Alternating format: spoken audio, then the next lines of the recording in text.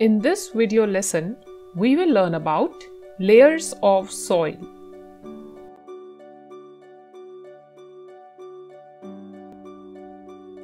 Soil has 5 layers. They are O horizon or organic layer, A horizon or topsoil, B horizon or subsoil, C horizon or parent rock, and R horizon or bedrock. Let's learn about these 5 layers one by one.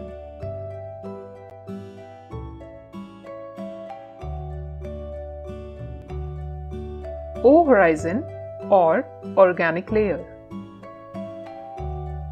It is the thin topmost layer of dead plant and animal material like dead leaves, twigs, and insects.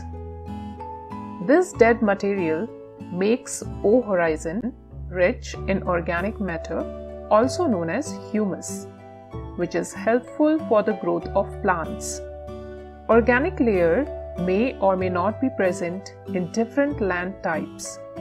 The land type that has this layer is the most fertile. A horizon or topsoil. Below O horizon is the A horizon or the topsoil. This is the layer where we sow seeds. This layer is rich in humus and minerals. The soil in this layer is soft and porous, and so it can hold enough air and water.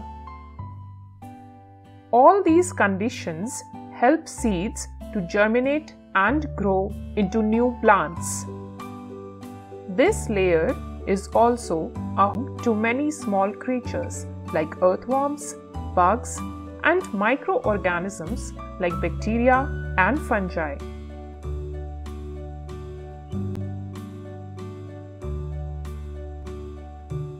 B horizon or subsoil.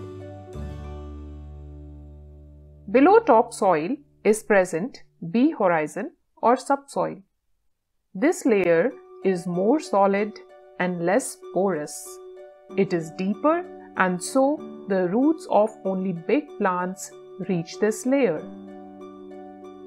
This layer does not have humus, but it is rich in mineral salts that the roots of big plants absorb from here.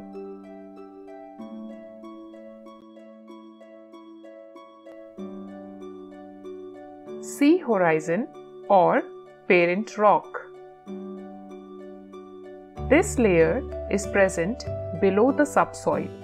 It consists of weathered or broken rock material. C horizon is also known as parent rock because the layers above originate from this layer.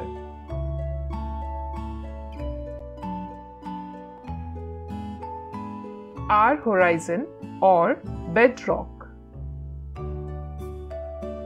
The bottommost layer of the soil is known as bedrock. It consists of unweathered parent rock. It is present several feet below the ground.